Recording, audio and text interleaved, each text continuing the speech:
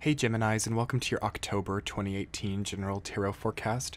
This is Sky here to give you guys hopefully another amazing reading for your month ahead, and really empowering energy coming in for you all. I've really been happy and stoked to see the progression that Gemini has had over the last few months. I'm really interested in what you've been implementing and what you've been working on because the energy has felt so different, and it's felt like truly like an uphill progression, like in a good way. Like it really feels like a strong, stable, quite linear ascension that you're going through right now, which might even be a bit cumbersome or a bit not fun for some of you, because Gemini over the last probably like 5 years has been a more volatile energy and a more even tending towards like manic depressive ideology and symptoms, if I can say, as you now start to actually even out a lot and really find a new type of balance. I mean, you're not there yet, you're not like home free, but I mean, we're human, we're never quite home free when it comes to that type of thing,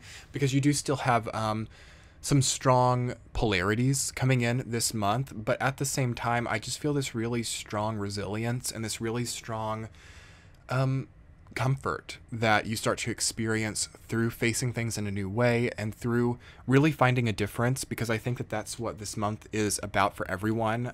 Libra time to me for the entire zodiac feels like feeling the difference and feeling what the systems and strategies that you've implemented for a while start to change, feeling those changes and really realizing how things start to become more healthy for many of us, or more stable or more secure, and for some even maybe more frightening or as I was saying, cumbersome. There is a bit of a cumbersome energy that I feel that you're still facing. For some Geminis, you might even feel a little bit bored or a little bit taxed or drained in some way, but it's not looming. It's not like a terrifying experience. It's almost like you know that it's a necessary bridge to cross here, as you are transitioning, you are changing still, but it's more linear and it's more expected, which truly is a gift from the universe. And even though Gemini kind of likes unexpected surprises, loves spontaneity, loves surprises in general, you have to remember that this time of consolidation, this time of calibration, is a gift from the universe and not boring. Because I don't feel this to be like boring comfort or boring solitude. It's truly, it is spontaneous and surprising in certain ways, but it's really maybe a test as well from the universe to see if you're healthy enough to start to experience more unexpected things or more fun, adventurous things without taxing yourself too much, or without generating some type of experience which takes a lot away from you on account of being surprised or on account of having the adventure. So ultimately what I feel before I get into the week to week with Gemini in October is preparing and having the tests to generate the next adventure and to generate the next fun path, and feeling the difference within that. So I'm going to go ahead and get into the week to week Geminis. As in the first week of October, you have 7 of Wands rooted down by 8 of Pentacles reversed. So you do have some chronological order there. So you are kind of wrapped up in an ending cycle. You are sort of almost done with something, I feel like. And really trying to imagine what this gives you. Like, what does the completion of this cycle, or the oncoming completion of this cycle, actually give me? There is a sense of Gemini not quite being satisfied with what they've gained or what they've built on account of a mountain that they've climbed. So I sense even like really successful Geminis, there could be a slowing or a plateauing of progress, and it sort of leads you to second guess or doubt what your motivations were in the first place, or what this actually gives you in the long run. And it's going to be important for you guys to count blessings and to see like how far you've actually come and not be hard on yourselves, because like Gemini being hard on themselves, like it happens a lot, especially if you've got like Cancer in your chart, which is very possible for Gemini, very easy and very typical to have Cancer, as it is the next sign. So if you're being too like self-effacing or really second-guessing, or negative self-dialogue about how far you've come, or not getting the same results that you used to in a certain endeavor, it's going to be important to counteract that with the new options that it's given you, and to pursue or start to plan a pursuit of something which is slightly related but changes the formula a bit. It might be time to change the formula for some of you, because you're not quite satisfied with what the current formula has given you. So altering what has been done right, or which that which now feels incorrect will give you a lot, but it's going to also be important to think about what opposes you and what stopped you from doing this in the first place, or what has stopped you from pursuing in the way that you're now considering. Because there is a sense of adversity or opposition on a certain path that you could generate here. So make sure that you're being smart and planning wisely when it comes to new frontiers, okay? Week number 2, the Devil reversed, rooted down by Knight of Pentacles. So money is a bit of an issue for some of you. There's definitely look at philosophy of money, definitely look at what money means to you, or material things which are not emotional or spiritual. Has money become spiritual? Has money become ritualistic? Has money become something that it can't be? Is it ever enough? Do you have, and what is enough to you? And this, even out of money, like it's sort of like compensation and values. I'm feeling like values in life get redefined here. There's definitely a sense of being really tied and connected to something that is not a value system which you at a soul level approve of. And there could be, again, a sense of negative self-dialogue on account of seeing yourself in a light that you do not actually resonate with, or to see the changes, because we're talking about differences, we're talking about changes this month.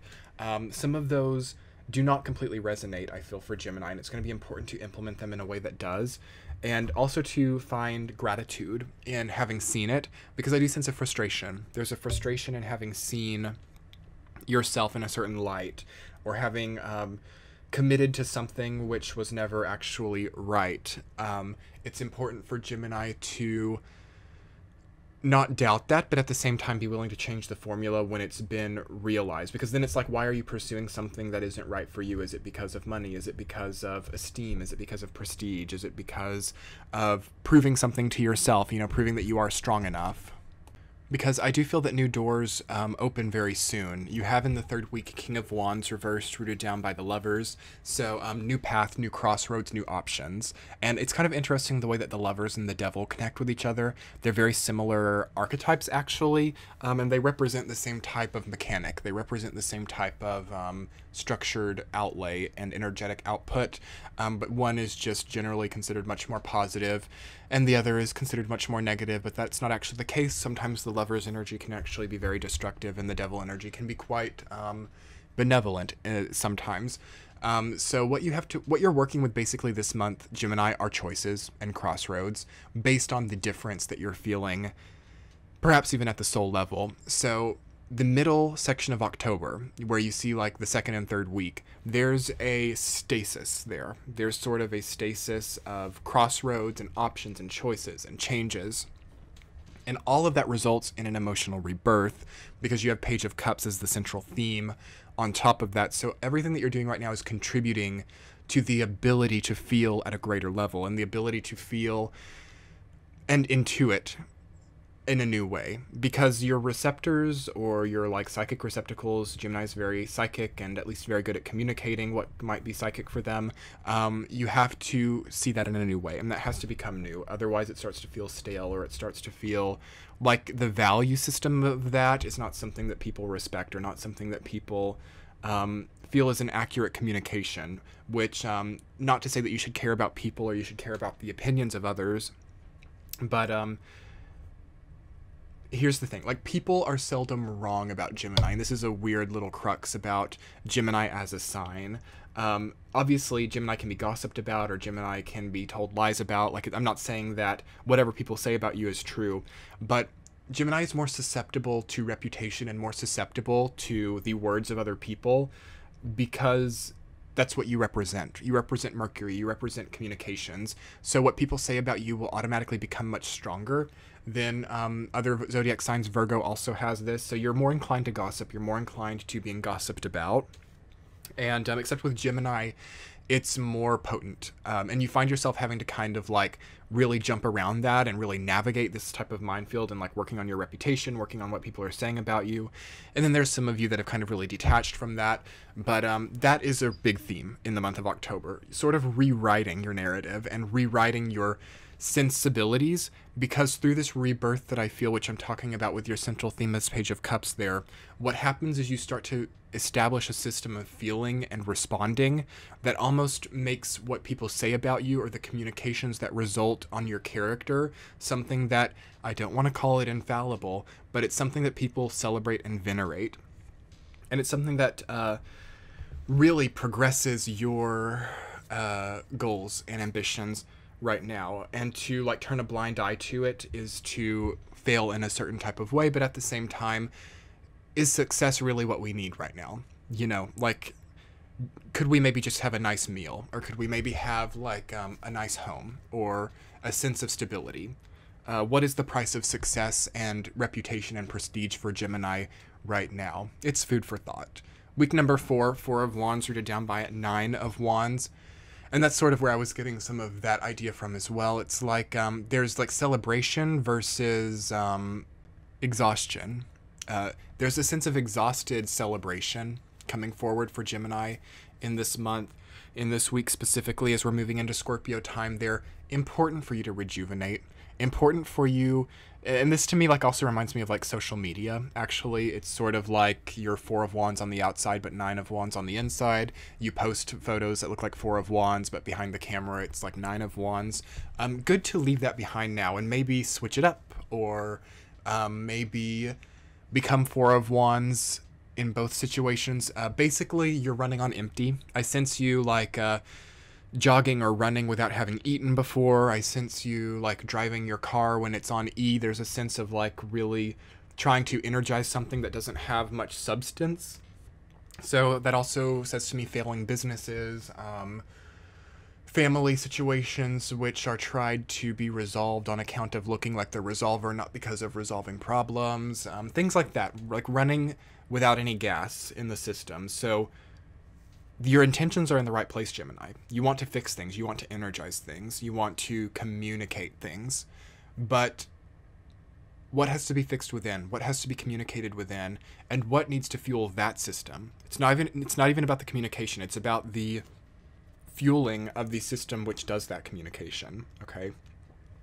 So working with your body, working with your metabolism, working with what's going in, working with what's being absorbed, you know, maybe a water filter for the shower. I don't know what you're absorbing from your water. Page of Cups and the Devil together, it's like maybe the water isn't as pure as it needs to be.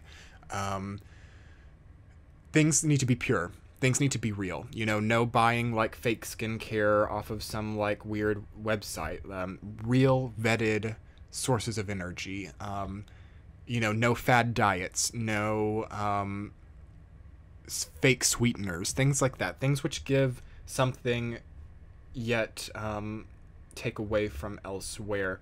What am I trying to say? Watch out for things which give something that's too good to be true, you know. This is very sweet and it will make you lose weight at the same time. Those things exist, but just beware. Beware of those types of things. Even in personality types, you know, someone who's too good to be true, someone who looks the part and has their cake and eats it too. So really seeing reality and seeing things with a fresh set of eyes. I love that Page of Cups is your central theme. You're going to feel things in a new way. Things might make you emotional that didn't used to before. You might have new, even political or like ideologies, philosophies about life, and welcome those in, even if that you don't feel like they're right for you, but it's going to be important to see what your reaction is to them because that generates so much of the future. Anyway, Gemini, it's been a joy to read for you. I really hope that this reading gave you something important. I'm hoping that it didn't come off negatively because you are anything but that this month. You are powerful, but you are susceptible at the same time. Powerful yet susceptible. So we have to look at what can drag us down if we're not careful. So anyway, Gemini, if you'd like to book a private reading with me, you can check the description box below or click the center of your screen right now.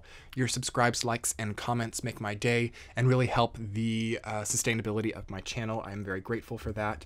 But yes, do check the description box below. There will be useful links. I'm on social media. I am around. Anyway, I will be seeing you guys in, can you believe it, November. And we'll be talking soon. Much love. Bye.